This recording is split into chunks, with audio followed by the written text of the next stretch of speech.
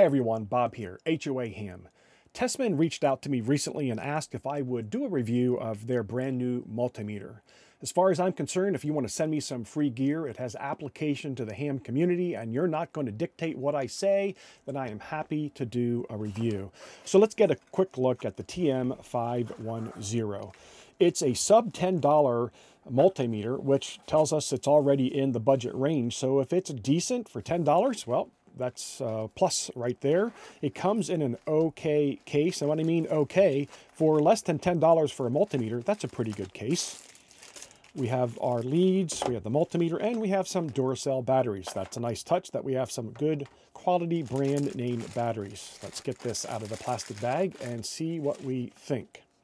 Right off the bat, I'm going to say it's incredibly lightweight and it's also incredibly small. So those would be two pluses from my perspective. This feels like that's a rubberized, yes, that's a rubberized cover. All right, so that's another plus, a nice rubberized cover to protect it. I'm not kidding, this thing is really light.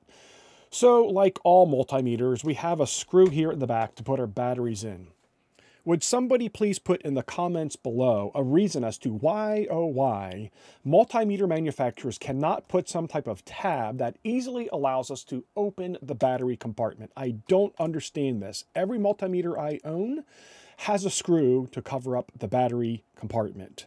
It doesn't matter how much I pay for the multimeter, that's standard. Why is that? There has to be a good reason for it. I'd love to be educated. So that's not a flaw. This is common amongst all multimeters, no matter how much you pay for them.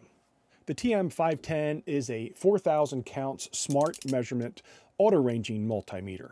So I certainly like the auto part of it. That means we don't have to manually press a dial, a button to educate the multimeter on what it is that we're trying to measure. It has a non-contact voltage function. It measures AC, DC voltage, resistance, and continuity. So it's rather limited in its capabilities, or maybe the right word is basic. It has basic capabilities. And if your requirements are basic requirements, then a $10 multimeter might suit you just fine.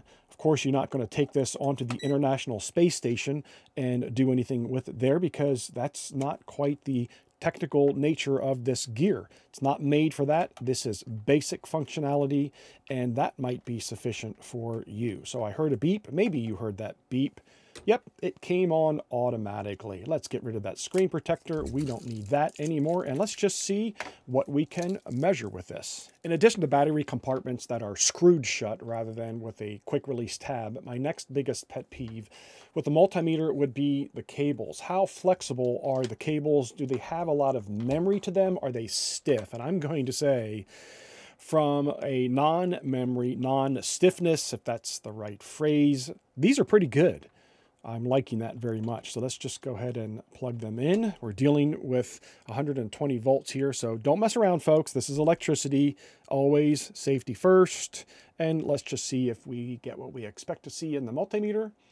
120.7, 121. Yep, that's what we expect to see. I've confirmed all of this prior with my more expensive multimeter. Let's head on over to our Bio-NO battery and see if we get what we expect out of a LiFePO battery. And sure enough, we do at 13.37. Let's check our continuity on this ground spike. So here's my radiator out of the BNC connector. This has a 3/8 by 24 female thread here. So this top portion is a radiator.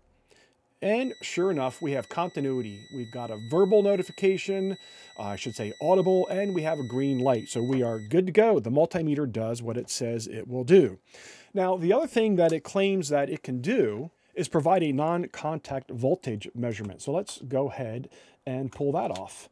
And let's see, I believe we press this button. Yep, that's the button we press. And let's see if it is indeed going to tell us that we have voltage. Look at that. We have voltage. So let me give you my opinion of a non-contact voltage tester. They're good until they're not. And all I simply mean by this is you should use this as an indicator. At this point in time, if this were a wall outlet that you could dismantle, I would never dismantle and touch anything on the inside of this based on this alone. To me, this is an indicator. This is not a tool to tell you you are good to go and start playing around with electricity, because electricity is nothing to play with. Does it work? Well, yeah, we've just confirmed that it works. Would I open up a device and start messing with it before I went and checked with a different type of device and or went to the breaker box myself and confirmed that the breaker was off? This is an indicator, and that doesn't matter whether this is a $10 device or a $100 device. If I'm using a non-contact device, I want to use a contact device and make sure that my power is locked out so that I can safely work with the gear that I am working with, testing, improving, fixing.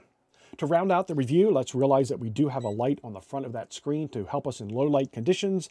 And if we press and hold that button, we get a flashlight. And we all love flashlights on our low cost gear, a la UV5R. So would HOA Ham buy the Tesmen multimeter? Well, many companies, when they're trying to break into a market, either offer compelling features or compelling price point.